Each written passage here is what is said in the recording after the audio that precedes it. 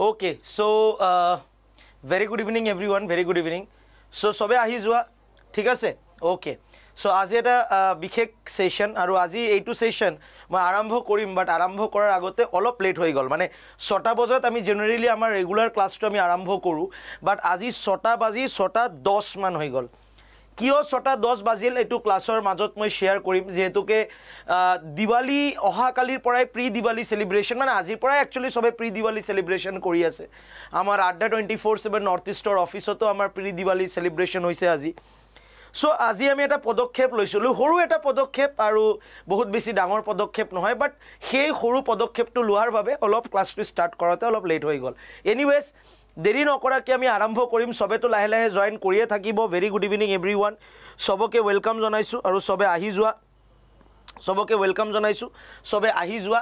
So আমি আমাৰ last ক্লাছত মানে জুৱাকালিৰ সেশনত আমি এটা হোমৱৰ্ক দিছিলো হোমৱৰ্কটো আমাৰ কি আছিল যে Panidihing bird century located which of the following district of Assam আমি কিন্তু কালিৰ যেটো আমাৰ সেশন আছিল হেতু আমি জিমানত আমি হেক কৰিছিলো আমি কিন্তু কালি গোটেইখিনি কমপ্লিট কৰিব পৰা নাছিলো আমি তাৰ পৰা আজি আমি কন্টিনিউ কৰিম ঠিক আছে তাৰ পৰা আমি আজি কন্টিনিউ কৰিম সো কোৱেশ্চনটো কি আছিল যে পানীদিহিং চৰাই অভয়াৰণ্য অসমৰ তলত কোনখন জিলাত অৱস্থিত আৰু 4টা অপচন আছিল যোৰহাট গোলাঘাট শিৱসাগৰ ধেমাজি তোমালোকে কোনে কোনে কি আনসাৰ কৰিছা কোৱাচোন কোনে কোনে কি আনসাৰ কৰিছা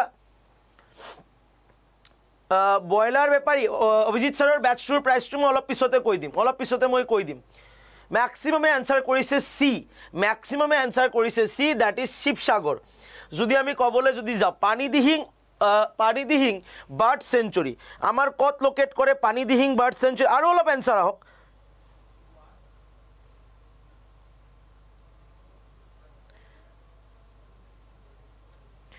So ইয়াৰ কাৰেক্ট আনসাৰটো হ'ব ডেফিনেটলি তোমালোকে জনে কাৰেক্ট আনসাৰ তোমালোকে জনে আনসাৰ কৰিছা একদম শিৱসাগৰটো কাৰেক্ট আনসাৰ কৰিছা একদম সো ইয়াৰ আনসাৰটো হ'ব শিৱসাগৰ জিলা আমাৰ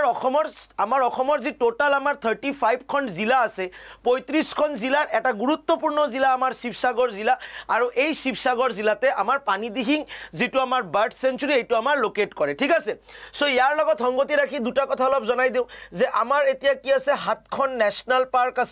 আমি যদি কবলে যদি যাও আমাৰ লগত 18 খন কি আছে ওয়াইল্ড লাইফ সেঞ্চুৰিজ আছে আৰু আমাৰ এই 7খন ন্যাশনাল পাৰ্কত দুটা নতুন ন্যাশনাল পাৰ্ক এড হৈছে আমি সকলে জানো এটা হৈছে দিহিং পাটকাই ন্যাশনাল পাৰ্ক আৰু এটা হৈছে ৰাইমনা ন্যাশনাল পাৰ্ক এটা হৈছে দিহিং পাটকাই ন্যাশনাল পাৰ্ক ঠিক আছে এই দুটা বহুত ভালকে মনত ৰাখিব লাগিব সো আমি আজি সেশনটো আমি কন্টিনিউ কৰি আমি এটা আগুৱাই থাকিম আমাৰ আজিৰ প্ৰথমটো কোৱেশ্চন আচ্ছা ইয়াত প্ৰথমটো কোৱেশ্চন দিছে what is the length of coastline of India including da coastline of Andaman and Nicobar island কোৱেশ্চনটো কৈছে আন্দামান আৰু নিকোবৰ দ্বীপৰ যেটো মানে আমাৰ যেটো উপকূলীয় দ্বীপপুঞ্জ যেটো ৰেখা টোটাল ইয়াৰ যেটো দৈৰ্ঘ্য ভাৰতৰ উপকূলৰ ৰেখাৰ দৈৰ্ঘ্য মানে টোটাল কোস্টাল এৰিয়াৰ মাপটো হুদিছে 5517 kilometre 7517 kilometre 6518 kilometre 7218 kilometre correct আনসাৰটো কি হ'ব কোৱা ইয়াৰ যেটো কাৰেক্ট আনসাৰ এই কাৰেক্ট আনসাৰটো কি হ'ব ঠিক আছে including da Andaman and Nicobar group of আইল্যান্ডৰ যেটো আমাৰ কোস্টাল এৰিয়া সামুদ্ৰিক উপকূলীয় অঞ্চল হেতুক টাচ কৰি লৈ কৈছে কোৱাচোন কি হ'ব ইয়াৰ কাৰেক্ট আনসাৰটো সবে জিমান পাৰা শেয়াৰ কৰি দিয়া আৰু সবে ক্লাছত আহি যোৱা একদম সবে আহি থাকিব ইয়াৰ কাৰেক্ট আনসাৰটো আমি বিচাৰিছো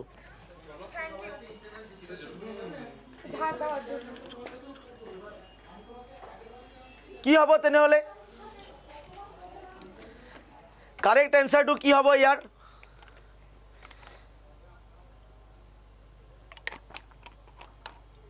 মোক এজন দুজনে মেসেজ কৰিছে যে স্যার আপুনি আজি 10 মিনিট মান লেট হল আপুনি ক'ত আছিল কি কৰিলে আপুনি সো ইমানে ভাল আজিকালি মানে এনেকুৱা হৈছে বহুত ষ্টুডেন্টে মেসেজও কৰে আৰু বহুতৰে বিভিন্ন ধৰণৰ মেসেজ যেনেকৈ দিৱালী উপলক্ষে বহুতে মেসেজ কৰি আছে হয় নে নহয় সো বহুতৰে লগত এটা ভাল সম্পৰ্ক কম বাৰু আজি কি কৰিছো ইয়াৰ কাৰেক্ট আনসাৰটো আমি চাই লও সবে কৈছে স্যাৰ 7-8 ঠিক আছে এইটো ক্লাস এই যেটো ক্লাস আমাৰ হৈ আছে এইটো আমাৰ প্ৰথমতে চাই লব লাগিব তোমালোকে যে ADRE এইটো class ADRE plus Assam police এইটো class Assam পুলিশৰ SI plus constable লগতে তোমালোকৰ যেটো আসাম সেক্ৰেটাৰিয়েটৰ যেটো এক্সাম হ'ব গোটেইখিনি এক্সামত হেল্প কৰিব গোটেইখিনি এক্সামত হেল্প কৰিব সো ইয়াৰ যেটো কাৰেক্ট আনসাৰ যদি আমি চাবলে যদি যাও 7517 কিলোমিটাৰ একচুয়ালি কি হৈ যায় মনত ৰাখিবা আমাৰ যদি আমি যদি আমাৰ যদি টোটাল ভাৰতবৰ্ষখন যদি আমি চাবলে যদি যাও মই এটা থুলমুলকে ইয়াত ম্যাপ এটা বনাইছো দে মোৰ ইমান এটা ভাল হোৱা নাই মই জানো তথাপি বুজিবলৈ সুবিধা আৰু বুজিবলৈ সুবিধা এই টোটাল ভাৰতবৰ্ষখনৰ যদি আমি ল্যান্ড ফ্ৰন্টিয়াৰৰ কথা কও ল্যান্ড ফ্ৰন্টিয়াৰ তেনেহলে আমাৰ কিমান আহে 15200 কিলোমিটাৰ ঠিক আছে 15200 কিলোমিটাৰ আৰু যদি আমি খালি অকল এই উপকূলীয় ৰেখা উপকূলীয় অঞ্চলটোৰ কথা যদি কও ইনক্লুডিং দা আইল্যান্ড গ্ৰুপস আমাৰ কিমান আছে আমাৰ 7516 কিলোমিটাৰ ঠিক আছে আৰু এই 7516 কিলোমিটাৰটো কি কৰে আমাৰ 13 স্টেট এন্ড ইউনিয়ন টেৰিটৰীক টাচ কৰে 13খন স্টেট বা ইউনিয়ন টেৰিটৰীক টাচ কৰে ঠিক আছে সো 7517 কিলোমিটাৰ যদি আমি বাদ দি দিও আমি যদি আইল্যান্ড গ্ৰুপক যদি আমি বাদ দি দিও যে আমি আইল্যান্ড গ্ৰুপক টাচ নকৰিম তেনেহলে এটো 6100 কিলোমিটাৰত আহি যাব 6100 কিলোমিটাৰত আহি যাব অনলি আমাৰ মেইনল্যান্ড কোস্টলাইনটো যদি আমি টাচ কৰো ঠিক আছে সো এইটো পয়েন্ট অফ ভিউৰ পৰা আমি জানিব লাগিব যে আমাৰ যেটো কোস্টাল বা সামুদ্ৰিক উপকূলীয় অঞ্চল এইটো টাচ কৰে টোটাল 13খন স্টেট আৰু union territory including da Andaman and Nicobar group of island and the আৰেবিয়ান C group of island এটো মনত ৰাখিবা আমাৰ আজিৰ কোৱেশ্চন নম্বৰ 2 দ্বিতীয় নম্বৰ কোৱেশ্চনত আমি আহিছো ঠিক আছে স্যাৰ যদি চাকৰি পাও মিঠাই ফাৰ্স্ট আপোনাক খুৱাম মই ৰৈ থাকিম চাকৰিটো পাবা এইটো গ্যাৰান্টি আছে মিঠাই খোৱাৰ কাৰণে মই ৰৈ থাকিম আৰু মই ভাবো মোক খোৱাৰ আগত তোমালোকে পৃথিৱীত যিমান সাকসেস পাবা লাইফত যিমান সাকসেস পাবা প্ৰথম এই সাকসেসটো ডেডিকেট কৰিবা নিজৰ মা দেউতাকক নিজৰ পিতৃ মাতৃ কাৰণ তেওঁলোকে কষ্ট কৰি ডাঙৰ দিঘল কৰিছে তেওঁলোকে আমাক ডাঙৰ কৰাই আছে তেওঁলোকৰ বহুত সপোন থাকে সো মোক খোৱাৰ আগত নিজৰ মা দেউতা আৰু ভাইটি ভন্টি যদি ঘৰত আছে তেওঁলোকক তাৰ পিছত মই ঠিক আছে এটো মই সদায় ফিল কৰো আচ্ছা which of the following is India's first expressway ভাৰতবৰ্ষৰ প্ৰথমটো expressway which of the Bharat তলৰ ভিতৰত কোনটো ভাৰতবৰ্ষৰ প্ৰথমটো এক্সপ্ৰেছৱে কোৱাচোন কি হ'ব চাৰিটা অপচন আছে কি অপশন আছে Mumbai Pune expressway Ahmedabad ভাদোদৰা expressway Delhi Gurgaon expressway Jaipur Krishnanagar expressway Kishangarh expressway কোনটো ভাৰতবৰ্ষৰ ফাৰ্স্ট এক্সপ্ৰেছৱে ন্যাশনাল হাইৱে যেটো এক্সপ্ৰেছৱে আজিকালি তো সবতে এক্সপ্ৰেছৱে বনায় হয় না নহয় সো কোৱাচোন কি হ'ব কোনটো আমাৰ প্ৰথমটো এক্সপ্ৰেছৱে কোৱাচোন নাই মিঠাইটো নিশ্চয়কৈ খাব সবাই খাব আড্ডাৰ অফিসত আহিলে মিঠাইটো খোৱাও আমি যিসকলে আহিছে তেওঁলোকে জানে জিত কা জিত স্যাৰ আপুনি মোৰ মনৰ কথাটো কৈ দিলে বুলি কৈছে লাভ ইউ স্যাৰ লাভ মই সবকে মোৰ ফালৰ পৰা মৰম আৰু তোমালোকৰ মা দেউতা ককা আইতা সকলোকে মোৰ ফালৰ পৰা প্ৰণাম শ্ৰদ্ধা ঠিক আছে দিৱালীৰ এডভান্স সবকে মৰম আৰু হিয়া ভৰা ওলক যাচিছো মই সো কি হ'ব কাৰেক্ট আনসাৰটো সবৰে আনসাৰ আহি আছে ম্যাক্সিমামে কৈছে sir A Mumbai Pune expressway correct আনসাৰটো absolutely that is Mumbai Pune expressway ভাৰতবৰ্ষৰ প্ৰথমটো আমাৰ যেটো 4 লাইন এক্সপ্ৰেছৱে এটো হৈছে মুম্বাই পুনে এক্সপ্ৰেছৱে মনত ৰাখিবা আমাৰ এটো 4 লাইন নাই 6 লাইন আছিল ইন্ডিয়াস ফাৰ্স্ট 6 লাইন কানেক্ট মানে কনক্ৰিট হাই স্পিড told আৰু ইয়াত এক্সপ্ৰেছৱে আমি যেনেকৈ চলু ন 20 কিলোমিটাৰ লিমিট 40 কিলোমিটাৰ লিমিট ইয়াত মিনিমাম মানে 80 মিনিমাম 100 কিলোমিটাৰ লিমিট এনেকুৱা থাকে সো কি হৈছে এক্সেস কন্ট্ৰোল 93 কিলোমিটাৰ ঠিক আছে লং এক্সপ্ৰেছৱে সো কি হ'ব মুম্বাই পুনে এক্সপ্ৰেছৱে আমাৰ আজি 3 number question number 3 which among the following সবে শেয়াৰ কৰি দিবা জিমান আছে আৰু সবকে মাতিও লবা ঠিক আছে কাৰণ আমাৰ এটো ৰেগুলাৰ ক্লাস হয় সবে জিমান আমাৰ ৰেগুলাৰ স্টুডেন্টস সবে আহি যাব লাগে আচ্ছা which among the following is the largest physiographic division of India ধুনিয়া কোৱেশ্চন জিওগ্ৰাফিৰ পৰা কোৱেশ্চন আইলে ফিজিওগ্ৰাফিক ডিভিজন বা প্ৰাকৃতিক বিভাজনৰ পৰা প্ৰশ্ন থাকিবই থাকিব জিওগ্ৰাফিৰ পৰা যদি কোৱেশ্চন আহে ফিজিওগ্ৰাফিক ডিভিজন বা প্ৰাকৃতিক বিভাজনৰ পৰা প্ৰশ্ন থাকিবই থাকিব প্ৰশ্নটো কৈছে তলৰ ভিতৰত কোনটো ভাৰতৰ আটাইতকৈ ডাঙৰ ভৌতিক বিভাগ মানে ভৌগোলিক বিভাগৰ কথা কৈছে তো আমি যদি ক'বলৈ চাৰিটা অপশ্যনটো ইয়াত দিয়া আছে পেনিনচুলাৰ আপপ্লেনৰ পেনিনচুলাৰ প্লেটো মানে দাক্ষিণাত্যৰ মালভূমি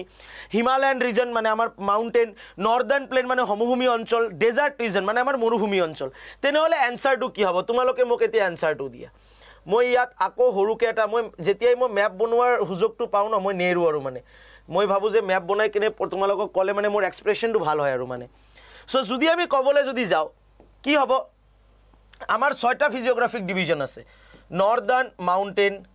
আমাৰ এইটো আছে ইৰেগুলাৰ পেনিনচুলাৰ প্লেটো আমাৰ ইয়াত আছে that is plan northern plan ইয়াত এইটো প্লেছত পাওঁ আমি ডেজাৰ্ট এইটো ৰিজন আমাৰ হৈছে কোষ্টাল এৰিয়া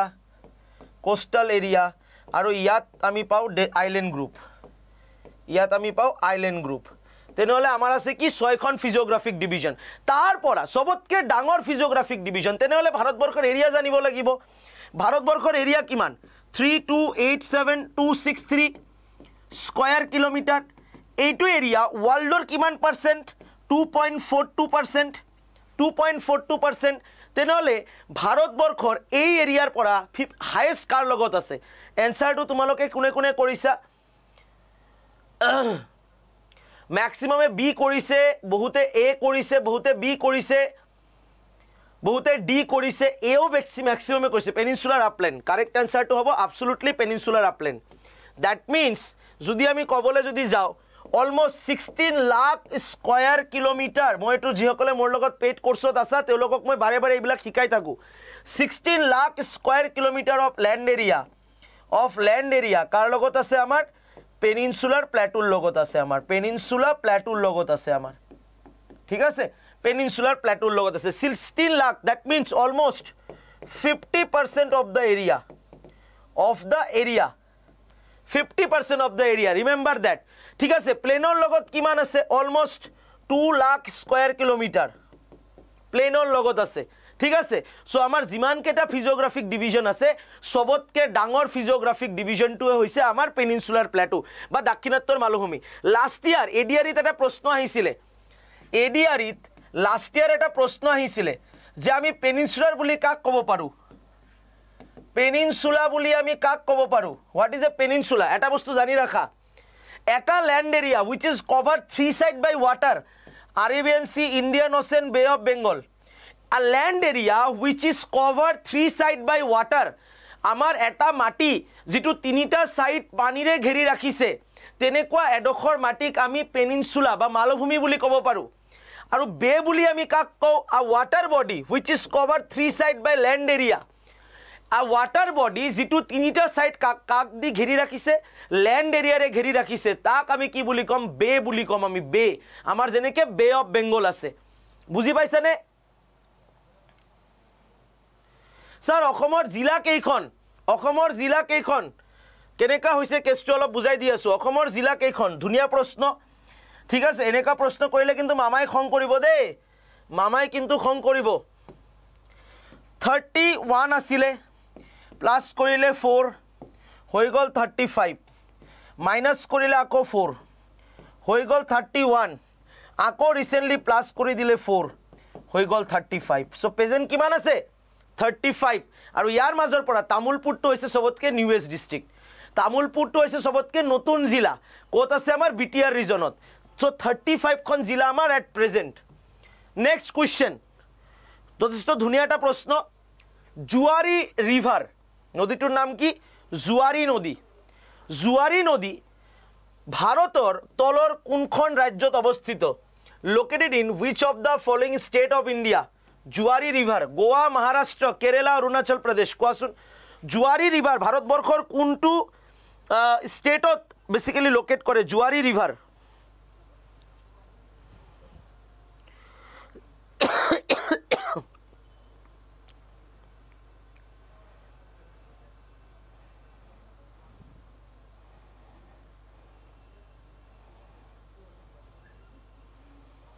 ওকে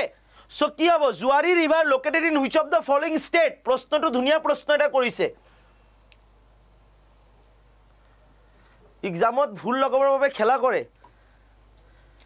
মামাই এইবিলাক কৰি থাকিব আৰু একো নাই আমি ভাগি নকলে ঠিক কৰি লম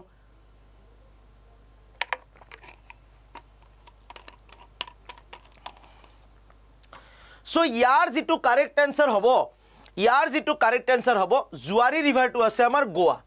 কত লোকেট কৰে আমাৰ গোৱাত লোকেট কৰে ঠিক আছে 92 kilometre year total length largest and important river of Goa remember that গোৱাত আৰু এটা ইম্পৰ্টেন্ট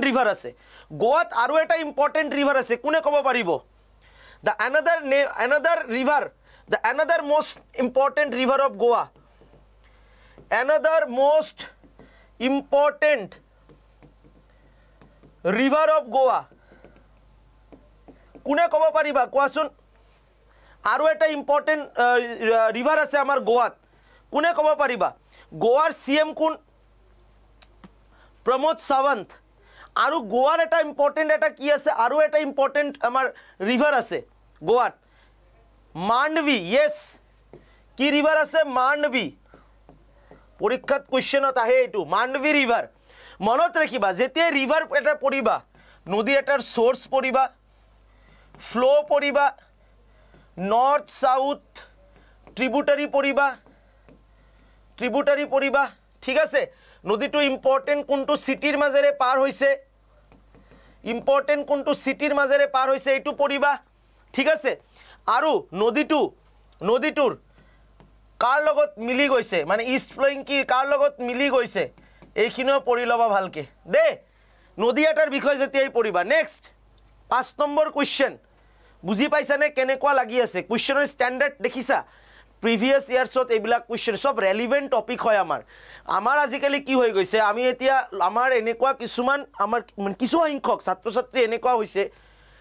ইজি টপিক হলে বেছি ভাল পায় বাট বন্ধুসকল খালি অকল ইজি নহয় খালি অকল টাফ নহয় আমাৰ লক্ষ্যটো আগত নিজৰ লক্ষ্যটো ষ্টিক কৰিব লাগিব নিজৰ লক্ষ্যটো ক্লিয়াৰ কৰিব লাগিব যে what is my aim and my goal is just to pass the exam but simple as that মোক যদি PhD কৰিব লাগে বেলেগত যাম হায়াৰ এডুকেশ্যন কৰিব লাগে বেলেগত যাম বাট ইয়াত মই কি কৰিব লাগিছে মোক চাকৰি এটা লাগে সিম্পল চাকৰি এটা লাগে তাৰ কাৰণে যেটো ডিমান্ড কৰে চাকৰিয়ে হেতু আমি প্ৰিপাৰেচন কৰিম the Sompens ঠিক আছে Sompens are the vulnerable tribal group which of the following state Sompens সকল তলৰ কোনখন ৰাজ্যৰ এটা দুৰ্বল জনজাতীয় গোট ছত্তীশগড় ঝাৰখণ্ড উৰিষ্যা আন্দামান এণ্ড নিকোবৰ গ্ৰুপৰ কোৱাচোন কৰ এটা দুৰ্বল এটা জনজাতীয় গোট কোৱাচোন কৰ এটা দুৰ্বল জনজাতীয় গোট আজিও 200 300 ক্ৰস হৈ যাব লাগে Sompens question জুই বুলি কৈছে প্ৰাঞ্জল থ্যাংক ইউ সো মাচ কেনেকুৱা লাগি আছে সবে ফিডব্যাকটো দিয়া আৰু জনে লাইক কৰে না লাইকও কৰি দিয়া বহুতে আছে এটালৈকে লাইক কৰা নাই লাইক কৰি দিয়া question কেনেকুৱা আছে কেনেকুৱা লাগি আছে তোমালোকৰ এটো অলপ ফিডব্যাকটো জনোৱা সো কি হ'ব the Sompens are the vulnerable tribal group of which of the following states যদি আমি কবলে যদি যাও Sompens সকল ইয়াত কি আছে maximum D maximum B2 north ইস্টৰ ওপৰত সেপাৰেট ক্লাसेस হ'ব ঠিক আছে নৰ্থ ইস্ট আৰু ইয়াতো আজিও কোৱেশ্চন আছে নৰ্থ ইস্টৰ ওপৰত সব মিক্সড আপ কোৱেশ্চন PYQ প্ৰিভিয়াস ইয়াৰ্ছত আহা সো ইয়াৰ যেটো কাৰেক্ট आंसर হ'ব Andaman and Nicobar group of আইল্যান্ডত আছে এটো Andaman and Nicobar group of island আমি যোৱাকালিও পঢ়িছো Andaman and Nicobar group of আইল্যান্ডৰ কথা হয় না নহয় সো তোমালোকক ইয়াত এটা প্ৰশ্ন কৰো তেনেহলে Andaman and Nicobar group of আইল্যান্ডত থকা ইম্পৰ্টেন্ট ইন্টাৰনেশনাল এয়াৰপোৰ্টৰ নাম কি আন্দামান আৰু নিকোবৰ গ্ৰুপ অফ আইল্যান্ডত থকা ইম্পৰ্টেন্ট ইন্টাৰনেশনাল এয়াৰপোৰ্টৰ নাম কি thank U so mass everyone thank U so mass so Sompens two is এটা vulnerable tribal group of great Nicobar আইল্যান্ডত আছে গ্ৰেট নিকোবৰ মানে আমাৰ নিকোবৰ গ্ৰুপ এটো হৈছে আন্দামান গ্ৰুপ তেওঁলোকৰ মাজত আছে 10 ডিগ্ৰী চ্যানেল সেপাৰেট কৰিছে আন্দামানক 4টা ভাগত ভগাইছো নৰ্থ মিডল সাউথ আৰু লিটিল নিকোবৰক 3টা ভাগত ভগাইছো কাৰ নিকোবৰ লিটিল নিকোবৰ আৰু গ্ৰেট নিকোবৰৰ একদম লাষ্টত আহে আমাৰ ইন্দিৰা কোল লাষ্টত আহে ইন্দিৰা কোল ইয়াৰ আগৰ নামটো আছিল পিগ মিলন পইণ্ট সোয়া আমাৰ কেইটা অপশন ক্লিয়াৰ হৈ গল পিগ মিলন পইণ্ট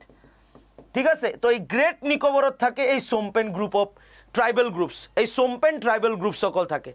ঠিক আছে পোর্ট ব্লেয়ার তো তার ক্যাপিটাল হয় পোর্ট ব্লেয়ার টু এটো আসলে বীর সাভারকর ইন্টারন্যাশনাল এয়ারপোর্ট বীর সাভারকর ইন্টারন্যাশনাল এয়ারপোর্ট মই যোৱা কালিও পঢ়াইছো তোমালোকক ওকে দিস ইজ ক্লিয়ার এটু সবরে ক্লিয়ার আছে ধুনিয়াকে বুঝি পাইছা একদম কোনো কনফিউশন নাই একদম crystal clear next 6 number question Sarhul festival very important festival celebrated by the tribal people of which of the following state Sarhul যেটো আমার উৎসব সারহুল উৎসবটো ভাৰতৰ কোনখন ৰাজ্যৰ জনজাতীয় লোকসকলে অবজাৰ্ভ কৰে সেলিব্ৰেট কৰে গুজৰাটৰ মানুহে কৰে ছত্তীশগড়ৰ কৰে নে মহাৰাষ্ট্ৰৰ কৰে নে ঝাৰখণ্ডৰ কৰে কোৱাচোন কি হ'ব আৰু সবে ধৈৰ্য লৈ ক্লাস চাব লাগিব সবে শেয়াৰ কৰি দিয়া যিমান আছে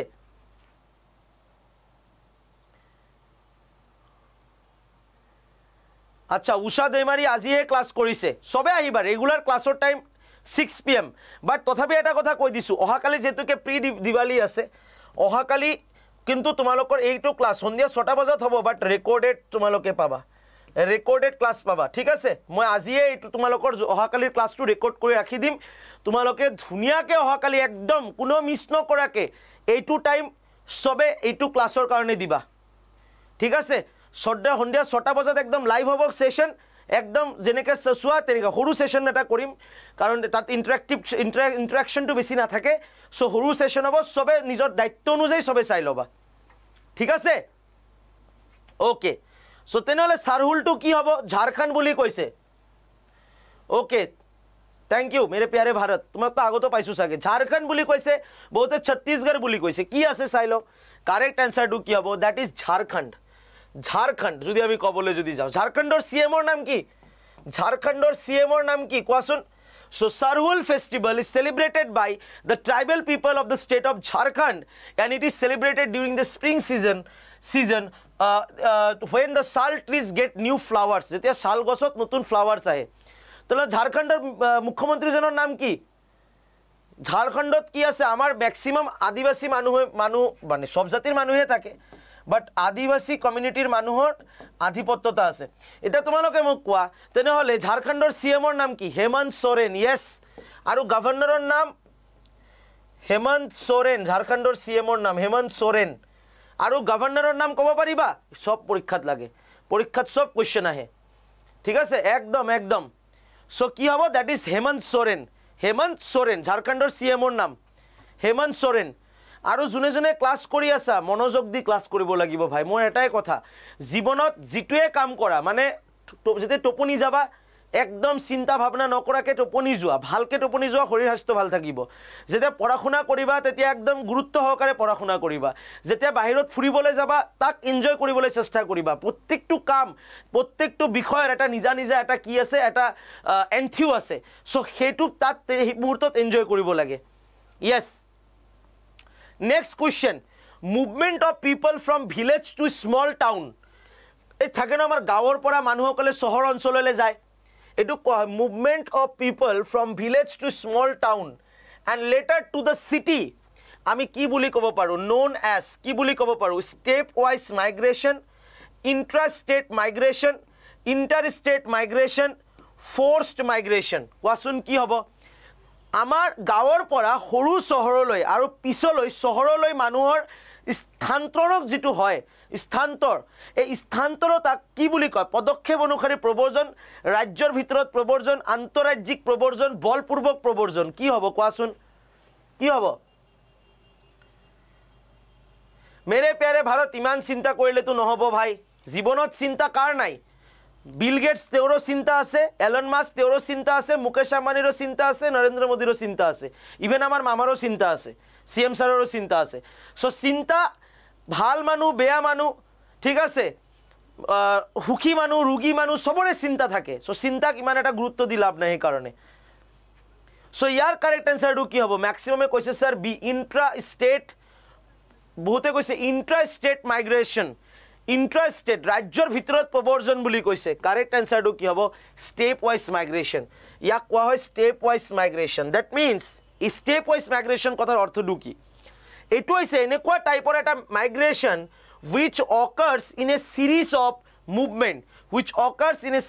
movement for example moving to a town larger than the hometown মানে মই যিখন গাঁৱত থাকো মই ইমান এনেকুৱা এটা প্লেছত গৈছো যেটো মোৰ এই টাউনতকে ডাঙৰ but not directly to one of the city region, কিন্তু এটো directly মই city region বুলি ক'ব নোৱাৰিম. It is important sub component of the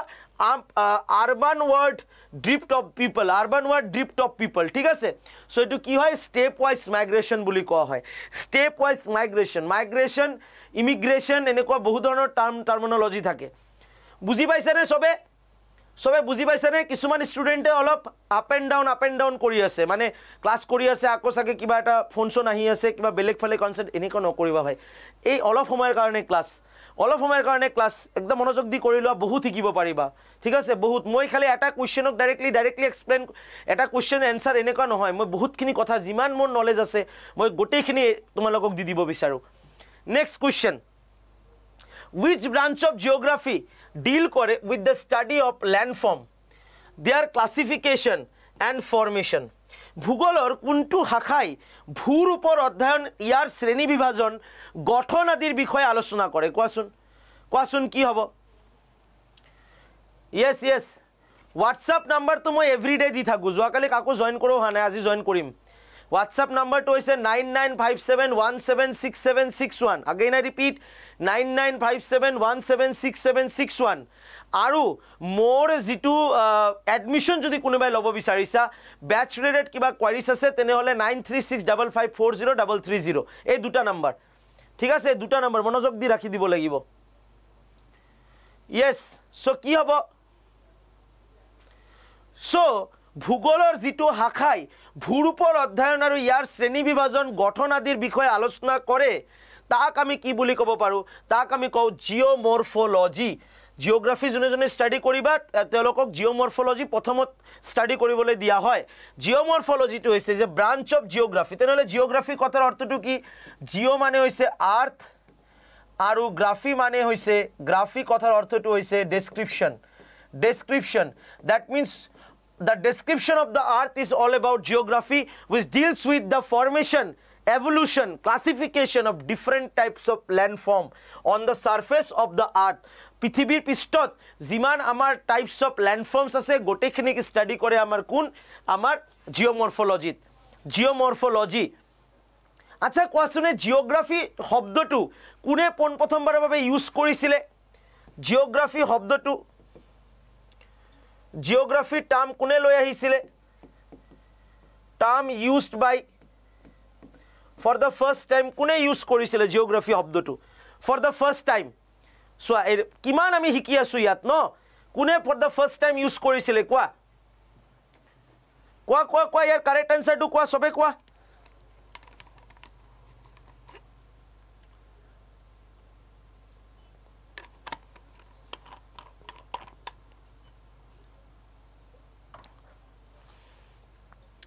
যদি আমি কবলে যদি যাও,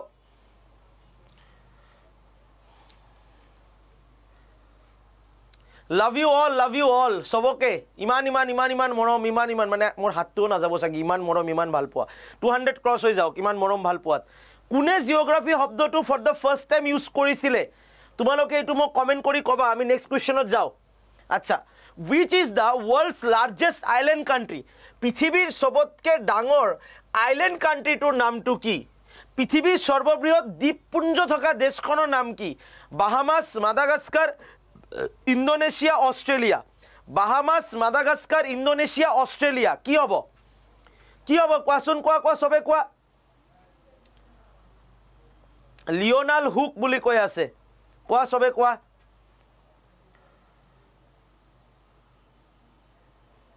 ভালকে এনসাৰবিলাক অলপ ভাবিব লাগিব. which is the world's largest? বাহামাছ, Madagascar, Indonesia, Australia. সবতকৈ ডাঙৰ আইলেণ্ড কাণ্ট্ৰি কোনটো পৃথিৱীৰ? সবতকৈ ডাঙৰ আইলেণ্ড কাণ্ট্ৰি সবে কৈছে স্যাৰ ইণ্ডোনেছিয়া, বহুতে কৈছে অষ্ট্ৰেলিয়া. কাৰেক্ট এনসাৰটো হ'ব ইণ্ডোনেছিয়া. ইণ্ডোনেছিয়াটো হৈছে is the world's largest island country, world's largest island country. It has an area of almost কিমান? চোৱা ইয়াত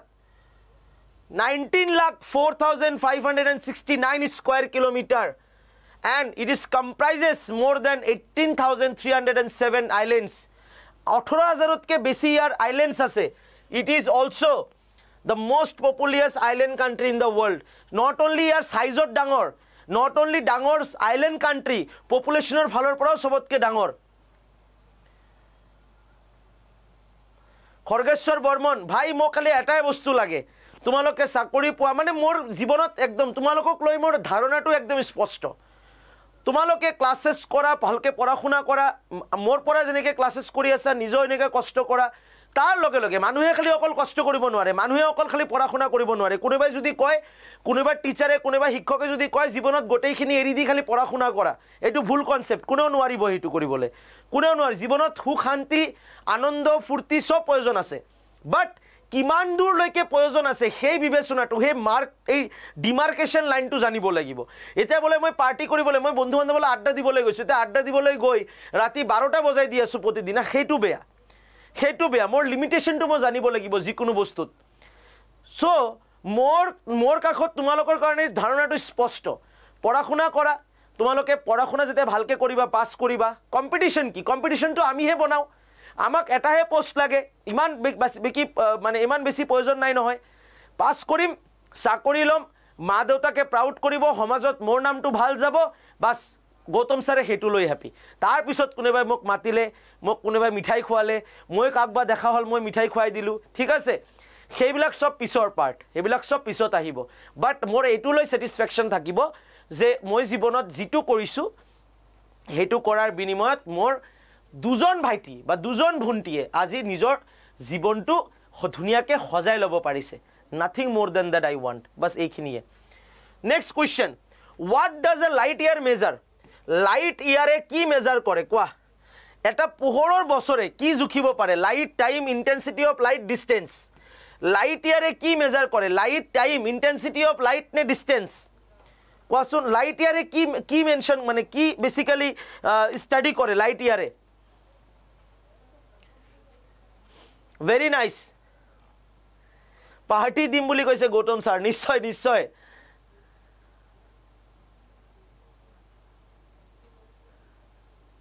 জানো বিএস ভাই তোমাৰ সব জানো মই নিশ্চয় বহুত ষ্টুডেন্ট এনেকুৱা আছে মোৰ লগত বহুত তেওঁলোকৰ পাৰ্সোনাল ব্যক্তিগত জীৱনৰ কথা শেয়াৰ কৰে যিমান পাৰো মই মোৰ ফালৰ পৰা তেওঁলোকক মানে মানসিকভাৱে মই শক্তিশালী কৰাৰ মই এটা চেষ্টা কৰি যাও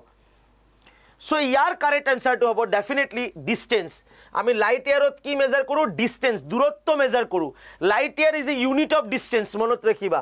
light year is a unit of distance and use to measure the distance that light travels in 1 ইয়ার এটা লাইট এক বছৰত কিমান ট্ৰাভেল কৰিব পাৰে তাৰ ওপৰত বেস কৰি লাইট ইয়াৰৰ পৰা ডিসটেন্সৰ মেজাৰ কৰা হয় লাইট ইয়াৰৰ পৰা ডিসটেন্সৰ মেজাৰ কৰা হয় 200 ক্ৰস হৈ যাওক বাস next question 11 number which is the second highest mountain on the earth পৃথিবীর ভিতরত আমি তো ভারতবর্ষের ভিতরত কলে আমি জানো পৃথিবীর ভিতরত প্রথমটো হলে বলে আমার যদি আমি যদি কবলে যদি যা হাইয়েস্ট মাউন্টেন কি হৈ যায় আমার মাউন্ট এভারেস্ট মাউন্টেন পিক বুলি কৈছে মাউন্ট এভারেস্ট ইয়াত কৈছে second highest mountain of the earth পৃথিবীর ভিতরত সেকেন্ড পৃথিবীর দ্বিতীয় সর্বোচ্চ পর্বতটোর নাম কি Mount Kanchenjunga K2 Mount Kailash Mount মিকনিলে কোৱাচোন কি হ'ব মাউন্ট মিকনিলে কি হ'ব আনসাৰ ইমান কমেন্ট আহিছে না সবৰে মই লাহে লাহেকে চাই আছো তোমালোক সবে কমেন্ট কৰি থাকিবা ঠিক আছে কোৱাচোন ভাই কোৱা কি হ'ব ইয়াৰ কাৰেক্ট আনসাৰটো কি হ'ব ইয়াৰ কাৰেক্ট আনসাৰটো কি হ'ব কোৱা সবে কোৱা পৃথিবীৰ দ্বিতীয় সৰ্ববৃহৎ মাউন্টেনটোৰ নামটো কি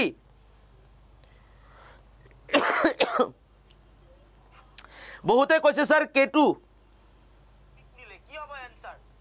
বহুতে কৈছে thank you love thank U so mass year correct আনসারটো হ'ব দ্যাট ইজ K2 মানে হৈছে গডউইন অস্টিন কোত লোকেট কৰে পিওকেত আছে এটো পাকিস্তান অকুপাই কাশ্মীৰ যেটো ইন্ডিয়াৰ পাৰ্ট ঠিক আছে পিওকেত আছে এটো it is located on the border between China and Pakistan বুলি কৈছে একচুয়ালি এটো পিওকেত লোকেট কৰি আছে আৰু সেই কাৰণে নহলে আগত আমি K2 বুলি কৈছিলো ভাৰতবৰ্ষৰ যেটো সৰ্বত উচ্চতম মাউন্টেন পিক আমি K2 বুলি কৈছিলো বাট ৰাইট নাও আমি কি বুলি কও আমি কও ভাৰতবৰ্ষৰ ক্ষেত্ৰত কাঞ্চনজঙ্ঘা বুলি আমি কও হয়নে নহয় বাট যদি গোটে পৃথিবীৰ ক্ষেত্ৰত আহে দ্বিতীয় সৰ্ববৃহৎ তেনে হলে হ'ব K2 বা Godwin Austen next question which among the following plateaus is also known as Asia Minor which among the following plateau is also known as Asia Minor? Tibetan plateau ne Deccan plateau ne Anatolian plateau ne Loose plateau? তলৰ মালভূমিৰ ভিতৰত কোনটোক Asia Minor বুলি কোৱা হয়? এটো বহুত গুৰুত্বপূৰ্ণ question দে, বহুত বেছি গুৰুত্বপূৰ্ণ কোৱেশ্চন। তিব্বতী মালভূমি, ডেকান মালভূমি, আনাতোলিয়ান মালভূমি নে লুজ মালভূমি? কি হ'ব কোৱাচোন? 200 ক্ৰছ হৈ যাব লাগে, অলপ প্ৰকাৰে 200 ক্ৰছ নহল, ভাল লাগে 200 ক্ৰছ হলে। আৰু সুদীপ এবাৰ এনসাৰ দিয়া ভাই, এবাৰ এনসাৰ দিয়া, মই চাই আছো ন সবৰে এনসাৰ, কোনো অসুবিধা নাই। আৰু ভণ্টিসকলে এনসাৰ কৰিবা সব, যিমান ভণ্টি আছে ইয়াত সবে এনসাৰ কৰিবা, ঠিক আছে? ম্যাক্সিমামে কৈছে স্যাৰ বি হ'ব লাগে, ডেকান প্লেটু। এছিয়া মাইনৰ বুলি আমি কাক ক'ব পাৰো? এছিয়া মাইনৰ বুলি আমি কওঁ এন্টোলিয়ান plateau, Anatolian plateau. The Anatolian plateau is in Turkey, also known as Asian Minor. Deccan Plateau কেনেকৈ হ'ব? Deccan Plateau to আমাৰ পেনিনসুলাৰ প্লেটুৰ minor plateau, but not Asia Minor. আমি ইয়াক এছিয়া মাইনৰ বুলি ক'ব নোৱাৰো। Deccan Plateau important, but এইটো হৈছে minor plateau of the পেনিনসুলাৰ plateau. বাট যদি কোৱা হয় এছিয়া মাইনৰ, তেনেহ'লে কি হ'ব? Anatolian Plateau in Turkey, also known as Asia Minor, and it is famous for best quality wool producing goat called as the Angora goats. ঠিক আছে, উলৰ কাৰণে ইয়াত এক ধৰণৰ যেটো আমাৰ ল্যাম্প পোৱা যায় না, সৰি গোট। Yes, next question, which of the following is the highest peak in South India? South Indiaৰ highest peak টোৰ নামটো কি সুধিছে? which of the following highest peak in South India? South Indiaৰ highest peak টোৰ নাম সুধিছে। মহেন্দ্ৰগিৰি, অমৰকণ্টক, দোদাবেতা, আনাইমুদি। কোৱাচোন কি হ'ব কাৰেক্ট এনসাৰটো? তলৰ কোনটো শৃংগ দক্ষিণ ভাৰতৰ সৰ্বোচ্চ শৃংগ? মহেন্দ্ৰগিৰি, অমৰকণ্টক, দোদাবেতা আৰু আনাইমুদি। কোৱা কি হ'ব লাগে? এনসাৰটো কি হ'ব লাগে কোৱা?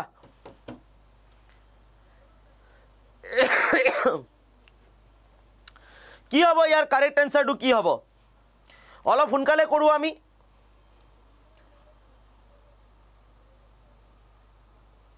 সো কি হ'ব ইয়াৰ কাৰেক্ট এনসাৰটো? যে which of the following is the highest peak in South India? South Indiaৰ highest peak টোৰ নাম হৈছে that is আনাইমুদি। কি আছে? আনাইমুদি। কি আছে আমাৰ? Anamudi. Remember that, Anamudi. Okay, next question. আমি আজিও আমি 15টা কুৱেশ্চনে কৰিব লাগিব, ঠিক আছে? বাকি অহাকালি মই কুৱেশ্চন আমাৰ আৰু আছে হা, হেকুৱা যোৱা নাই, এনেকুৱা নহয় যে হেক হৈ গৈছে। অহাকালিৰ ক্লাছ 6 PM ডেফিনেটলি হ'ব। তোমালোকে অন টাইম তোমালোকৰ ক্লাছ লাইভ হৈ যাব। অহাকালি কিন্তু লেট নহয়, একদম 6 PM মানে 6 PM লাইভ হ'ব। সবে আহি যাব লাগিব, ৰেকৰ্ডেড সেশন এভেইলেবল থাকিব, ঠিক আছে? সৰু এটা সেশন হ'ব, ধুনীয়াকৈ তোমালোকে চাই ল'বা, মিছ নকৰিবা কোনো। ডেইলি ক্লাছ মিছ কৰিব নোৱাৰি। তাৰ নেক্সট ডে মানে সানডে হৈছে দিৱালী, দিৱালীৰ দিনা আমি ক্লাছ নকৰোঁ। ভাই মই কম দিৱালীৰ দিনা এটলিষ্ট ফেমিলিৰ লগত টাইম ৱেষ্ট, মানে ফেমিলিৰ লগত টাইম মানে সময় কটাব লাগিব। পঢ়া শুনা কৰিলে ভাল, পঢ়া শুনা কৰা, বাট সন্ধিয়া টাইমত মা দেউতাকৰ লগত শ্যামামাৰ মা কালীৰ আশীৰ্বাদ ল'বলৈ, ঠিক আছে? Diwali it's a festival of lights also', মানুহৰ জীৱনত সুখ শান্তি সমৃদ্ধি ভৰাই লৈ আহে। চ' এনজয় কৰিব লাগে, অলপ এনজয় কৰিলা। মানডেৰ পৰা আকৌ ক্লাছেছ ষ্টাৰ্ট হৈ যাব, হয়নে নহয়? মানডেৰ পৰা আকৌ ক্লাছ ষ্টাৰ্ট হৈ যাব। চ' কুৱেশ্চনটো কৈছে the Narmada and Tapi river কাৰ মাজেৰে পাৰ হৈ? ফ্লেংকছ, দ্য নৰ্মদা আৰু তাপি ৰিভাৰ কাষে কাষে, মানে তাপি নদীৰ কাষে কাষে কোনটো আছে? আৰাৱলী হিল, ৰাজমহল hill, Satpura range, Bindiya mountain. কি হ'ব correct এনসাৰটো? Satpura range, Bindiya mountain. কোৱাচোন। বোম ফুটাব লাগে, বোম ফুটালে হ'ল। সো ইয়াৰ যিটো কাৰেক্ট এনসাৰ, এইটো কি আমাৰ? সতপুৰা ৰেঞ্জ। কি আছে আমাৰ? সতপুৰা ৰেঞ্জ, ঠিক আছে? So the Narmada and Tapi river যদি আমি ক'বলৈ যদি যাওঁ, কি আছে আমাৰ? সতপুৰা ৰেঞ্জ। সতপুৰা আৰু বিন্দিয়া ৰেঞ্জৰ মাজেৰে পাৰ হৈ আহে, ঠিক আছে? বাট নৰ্দাৰ্ণ মোষ্ট সতপুৰাটো হয়, সতপুৰাটোক আমি ধৰি লওঁ। আজিৰ আমাৰ last question, at which of the following hills the eastern ঘাট জইনছ দ্য ৱেষ্টাৰ্ণ ঘাট? ইষ্টাৰ্ণ ঘাট আৰু ৱেষ্টাৰ্ণ ঘাট ক'ত জইন কৰে? শেৱৰী hills, Nilgiri hills, আন্নাইমুদি hills, Palani hills. কি হ'ব কাৰেক্ট এনসাৰটো কোৱা? তলৰ কোনটো পাহাৰত পূব ঘাটবোৰ পশ্চিম ঘাটৰ লগত মিলি যায়? আজিৰ আমাৰ লাষ্ট কুৱেশ্চন, কোৱাচোন, কোৱা সবে কোৱা। তাৰপিছত কম আজি কি কৰিছোঁ, আজি কিয় 10 মিনিট লেট হ'ল ক্লাছ ষ্টাৰ্ট কৰিবলৈ। আজি কি কৰিছোঁ তাৰপিছত কম, অলপ শুনি ল'বা সবে আজি কি কৰিছোঁ। পাৰিলে তোমালোকেও কৰিবা, এইটো পাৰিলে তোমালোকেও কৰিবা। ঠিক আছে কি কৰিছো কম তোমালোকক ইয়াৰ কাৰেক্ট এনসাৰটো হ'ব দ্যাট ইজ নীলগিৰি পৰ্বতমালা ইয়াত আছে নীলগিৰি পৰ্বতমালা ইয়াত ওয়েস্টার্ন ঘাট ইস্টার্ন ঘাট এক লগত আহি এক লগ হয় মানে এক লগতে মিলি যায় এনেকুৱা থাকে ন এনেকুৱা থাকে এনেকে মিলি যায় মানে দুটা এনেকে মিলি যায় এনেকে উঠিছে ইস্টার্ন ঘাট আৰু ওয়েস্টাৰ্ন ঘাট নীলগিৰি পৰ্বতমালাত সো কি হ'ব আলটিমেটলি নীলগিৰি হিলস সো এনসাৰটো হ'ব নীলগিৰি হিলস ওকে আজি আৰু কোশ্চেন আছিল বাট থাকক এতিয়া কেইটামান গুৰুত্বপূৰ্ণ বিষয় এটো অহাকালি পাই যাবা আজিৰ হোমৱৰ্কটো লৈ লোৱা যিটোৰ এনসাৰ তোমালোকে কমেন্ট সেকশনত দিবা যিটোৰ এনসাৰটো তোমালোকে কমেন্ট সেকশনত দিবা ধূপগড় পিক situated in সতপুরা range Bindiya range Michael range none of the above Dhupgarh pick situated কত লোকেট করে সতপুরা range Bindiya range Michael range উপৰৰ এটাও নহয় ধূপগড় পিকটো কত লোকেট কৰে তোমালোকে হোমৱৰ্কত ফিডব্যাক দিব লাগিব এনসাৰ কৰিব লাগিব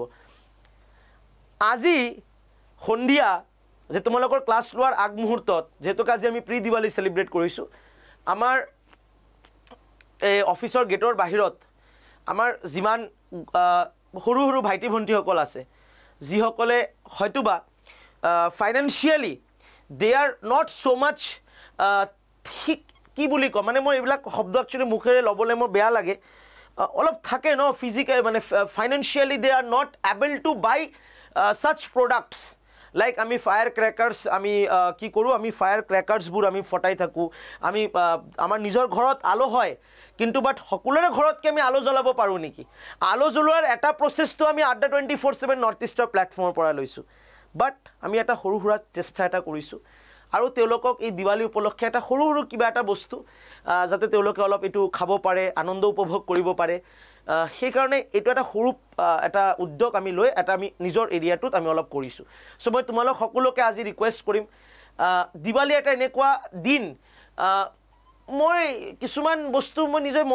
মনত পেলাব নিবিচাৰো মই কেতিয়াবা এনেকুৱা দুখ মানে মই দেখিছো এনেকুৱা তোমালোকে যেতিয়া নিজৰ ঘৰখন যিমান ধুনিয়াকে তোমালোকে সজাই লবা একচুয়ালি মই আবেগিক হৈ গৈছো একদম তোমালোকে যেতিয়া নিজৰ ঘৰখন সজাবা না তোমালোক ট্ৰাই কৰিবা তোমালোকৰ হে এৰিয়াৰ গৰীব দুখিয়া মানুহখিনিক পাৰিলে আমাৰ সকলোৰে ক্ষমতা আছে আমি 100 টকা এটা ইনভেস্ট কৰিব পাৰো 100 টকা এটা ইনভেস্ট আমি কৰিব পাৰো আমি 100 টকা আমি মিলাই 1 লাখ 1 কোটি টকা হয় সো পাৰিলে